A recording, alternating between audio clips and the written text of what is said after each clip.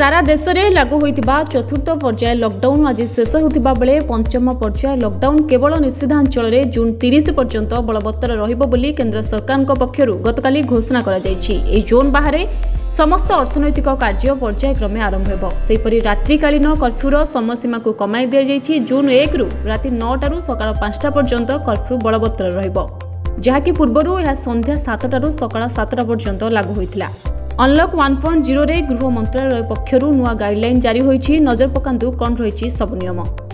प्रथम पर्याय धार्मिक स्थल और उपासना स्थल, होटेल, रेस्टोरेंट और अन्य आतिथेयता सेवा, शॉपिंग मॉल जून 8 रु खोलिबो। द्वितीय पर्याय राज्य और केन्द्रशासित अंचल सह विचार विमर्श करा जाई स्कूल, कॉलेज और अन्य शिक्षानुष्ठान खोलाजिबो।